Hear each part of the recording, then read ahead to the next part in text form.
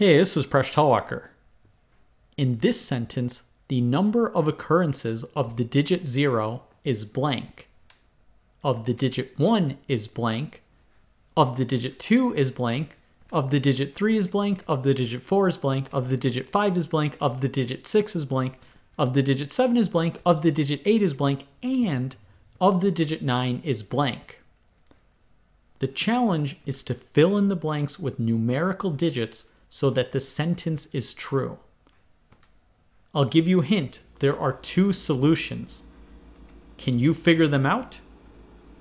Give this problem a try, and when you're ready, keep watching the video for the solution.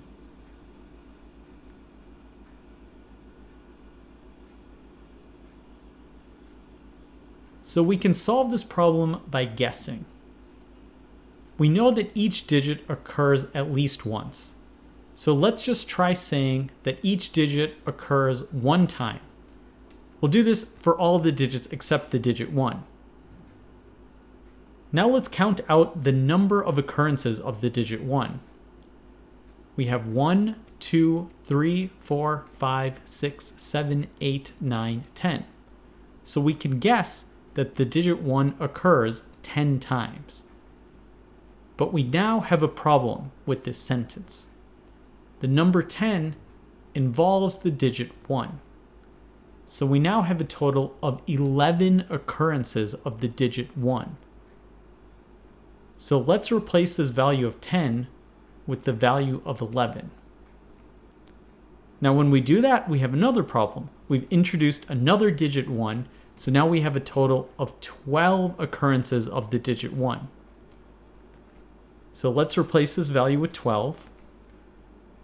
When we do that, we actually introduce another digit 2. So we actually now have 2 occurrences of the digit 2. So let's replace the value for 2 to be occurring 2 times. When we do that, we've removed one of the occurrences of the digit 1, so the digit 1 now appears exactly 11 times. And when we do that, it turns out we've stumbled across a solution. Everything in this sentence works out, and this sentence is true. This is a solution to the puzzle. So the digit 1 occurs 11 times, the digit 2 occurs 2 times, and every other digit occurs 1 time. So we've come across one solution. How do we find another? We'll just make an educated guess. The digit 1 occurs 11 times, and that's a 2-digit number. Let's try and see if we can avoid double-digit numbers, and let's suppose it just appears 9 times. So we'll replace the value of 11 with 9. So where does this guess take us? Well, the first thing is that now the digit 9 occurs 2 times. So we're going to say the digit 9 occurs 2 times, and we'll replace that value. We now have the digit 2 occurring 3 times in this sentence. So let's say that the digit 2 should have a value of 3. When we do that, we now have the digit 3 occurring 2 times. So let's replace this line with the value of 2. This brings us back to our 3 occurrences of the digit 2. So everything looks good except for one problem.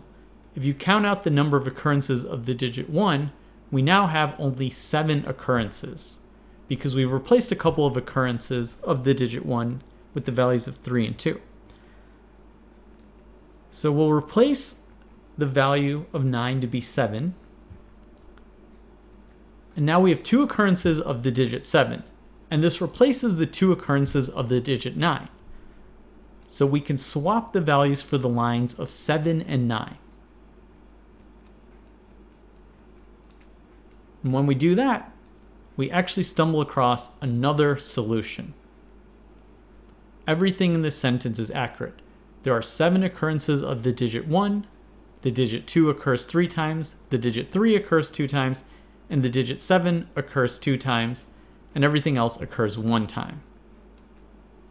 So in summary, we have two different solutions. This is one solution of the puzzle, and this is another solution. Did you figure out the answer?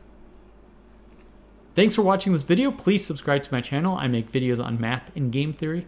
You can catch me on my blog, Mind Your Decisions, which you can follow on Facebook, Google+, and Patreon. You can catch me on social media at PreshSolwalker. And if you like this video, please check out my books. There are links in the video description.